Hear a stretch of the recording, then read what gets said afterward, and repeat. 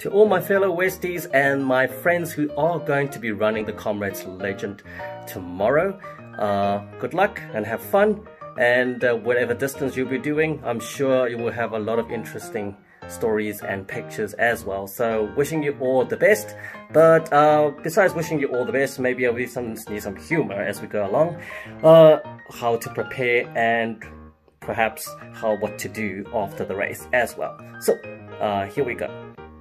So some of the most important things that you need to do is obviously make sure that all your gear is ready. You can see that, make sure your race number is attached, etc. Well, in my case, I like to laminate my one with some plastic because last time they tend to come off and they tend to wear off.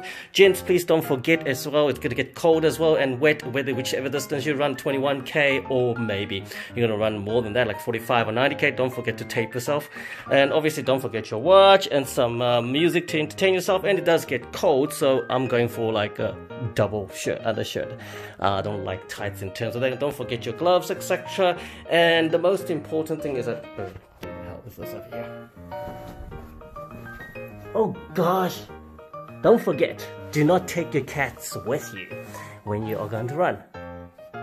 Trying on your gear before the race should actually look something like this. Oh no, shit, I forgot to put on my mask. Just hold. Alrighty then, back here, got my mask back on already, as you can see. There we go. Okay, cool. And you can always see, like, you get dressed, etc. But oh my gosh, what am I doing over here? Yes, one most important thing is that because of being locked down all the time, don't forget to actually wear your pants on, because it gets cold and you've always forgotten that you're wearing your PJ still. So please do make sure you are wearing the right gear before you go.